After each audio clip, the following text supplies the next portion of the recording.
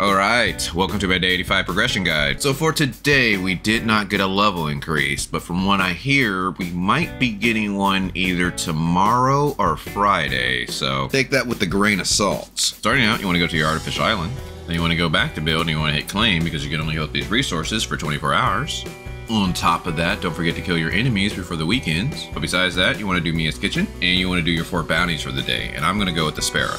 Next, we got Vitality, starting with joint operations. So for today, we got access to Shoulders, Helm, a Coco, and a Shiro Matrix. So this one's pretty good, but again, I'm just gonna focus on weapon materials, which brings us to Interstellar Exploration. Now remember, you wanna check Aspera, and you wanna also check Vera. And you wanna see if you have any level 3 or level 2 Stargates, and how you tell is if this weapon battery category has a number 3, it's a 3-star, and if it has a number 2, it's a 2-star. But if you don't have any level 3s or level 2s, you can always do Dimensional Trials. And if you need money, you can do space-time domains, but you might want to also consider getting Omnium Beacon so that way you can push towards that 80. Next, we have our optional, which is giving gifts to your 1.0 characters, and you can do that by going to the black market, Cetus Island, and doing the claw machine, or doing your 2 trainings for the day. But the things that are not optional is you want to do your 6 fun zones, and you want to do your 6 Greyspace fishers for the day. And if you need help on how to do that, I have a guide on my channel. Then we got our events, Mirroria Tour. Remember, you can already go ahead and max this out, so if you haven't yet, you have 6 days to do that, so make sure you're doing enough races so you can max out the whole store. Want to go ahead and give you another warning about the survey. We have less than 24 hours to complete that, and you want to go ahead and get those free dark crystals. And of course, we have the supply run, so you want to make sure you're logging in every day so that way you can get those materials. So then we have our ultimate weapon. So of course you want to go ahead and get your intel gathering and get all of your pictures, but today we do not have weapon destruction,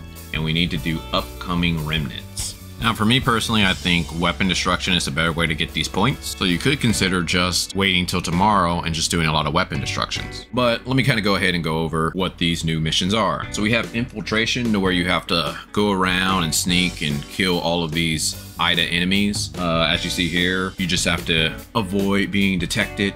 I think this one right here is probably the easiest one to do. The next one we have destroy the device. Now this one is kind of annoying. You basically need to like jump on the things and do it kind of quickly, so that way you can try to get the max points. I don't really think it's worth your time. And then the very last one, we have divine punishment, where it's basically just trying to dodge all of these projectiles, and you're just trying to shoot Valkyrie, and the less damage you take, I think the more points you get. But to me, doesn't really kind of seem worth it. But as we know, you just need to do each of those enough to where you can get 1200 points, because we get 1200 points daily. Or like I said, just wait till tomorrow and do weapon destruction. So Saki has been confirmed as the next limited banner character. So let's quickly go over how worth is she to pull. So the first thing you need to know about Saki is that you need to get her to at least a 1-star level. She has 2 stances, the Surging Heart style, which is the DPS style, and the Calm style, which is the tanking style. And this is activated by having a Fortitude Resonance or not. So if you want to tank in this game, Saki is a must pull. Pairing her up with Meryl, so that way you get that Frost Resonance, and on top of that, she has a very good Simulacrum trait, which is good for tanking. But even with the nurse, I don't think she's going to be that bad for DPS either. She's still going to be a core element, I believe, for the Ice team, and she's just going to end up powering up Frigg. She can most likely take the role of a Shatter character, since she has one of the highest Shatters in the game, and she has a pretty good charge. Now when it comes to her star levels, of course they're going to increase her damage, but with these being the CN values, I don't want to make too many assumptions on how strong she will be. But I will be testing this character out, and I'm going to try to have a more detailed guide when she releases. So let me know down in the comments what you would like me to test with Saki, and I will try to include that in the upcoming video. But if you enjoyed this, I would greatly appreciate a like, so that way this can spread more on YouTube. Then we got the weekly tab. You want to make sure you wait until 5 p.m. before you start collecting the stuff up top, because the battle pass resets today, pretty much 5 hours from now. Which brings us to our challenges. So if you're trying to do something like the Bygone Phantasm or Frontier Clash, you want to go ahead and use your Mia's Kitchens to power yourself up, but just make sure you use those before the end of the day. So starting with the Bygone Phantasm. So as I was saying yesterday, I recommend that you look at the weapon bonus. If you have a good weapon bonus, then you want to go ahead and use the Bygone trick and do sneak to next level. And then with that, you can jump up 11 levels if your CS is high enough. And if you're able to beat that floor, you gain those 11 levels. But after that, you can consider doing the sequential Phantasm, but like I said, we might be getting a level increase soon, so you might want to wait. Frontier Clash. Now if you have a Volt team, this is going to be pretty hard for you, but if you have some friends that have been welling out and they got some other teams to help carry you, you might want to get with them. Void Rift. We got another attempt today, so go ahead and knock that out, so that way you have a chance for that Matricy, and if this is the first time boss for you, you definitely want to do it.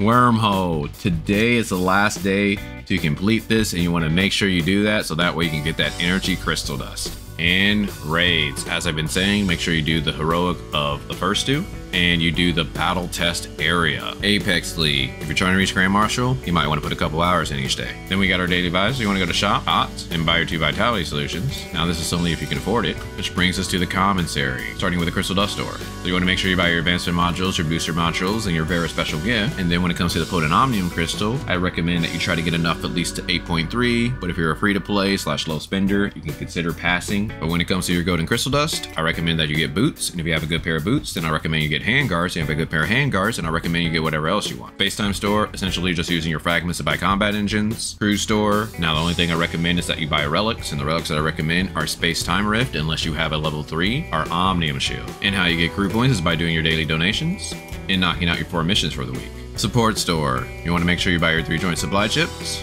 and if you can, try to get the proof of purchase in the Gold Nucleus. And if you need help on how to do that, make sure you check out my Return Support Point Guide. Point Store, now the only thing I recommend is that you buy a spare special gifts, so that way you don't have to do training, black market, or Cetus Island again. But besides that, I would just explore Vera, so that way you can be ready for Saki coming up in the future. Well, hopefully you guys enjoyed this. If so, check out my Greyspace preparation guide. But other than that, talk to you guys later.